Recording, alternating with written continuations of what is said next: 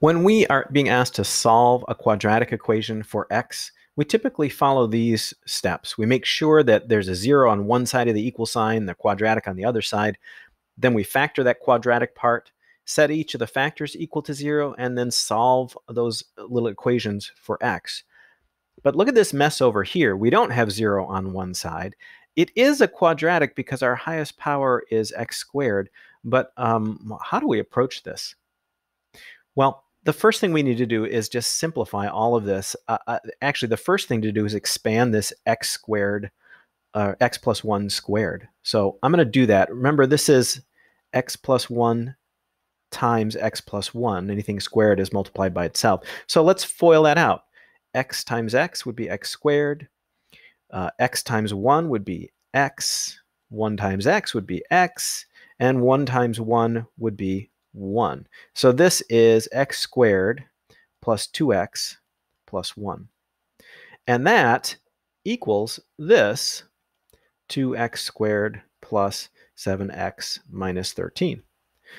Now, let's, I'm going to take that out of our consideration for right now. Let's go ahead and set this side equal to 0. I'm going to subtract x squared from both sides first. And while I'm at it, I'm going to subtract 2x from both sides. And I'm going to subtract this 1. Over here, that's going to leave 0. And that's just what I want. And over here, 2x minus x squared is just 1x squared. 2x squared minus x squared is 1x squared. 7x minus 2x is 5x. And negative 13 minus 1 is negative 14. Aha, now we have a quadratic. On one side is 0, on the other. We can go ahead with step 2, which is factor the quadratic.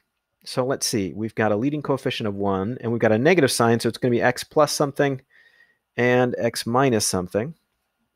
And let's see, we want to add up to a positive 5, maybe 7 and 2. So 7 here, a 2 here. Yeah, that's going to add up to a plus 5 and multiply out to negative 14. Very good. So we'll set each of those equal to 0. So x plus 7 equals 0, and x minus 2 equals 0.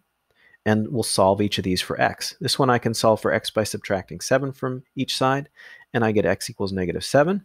And here I would need to add 2 to each side, and I get x equals 2. When we enter our answer, we want to separate these with commas, so x is going to be negative 7, comma 2. So we used the same steps to solve this quadratic. It just needed a bunch of simplification before we started.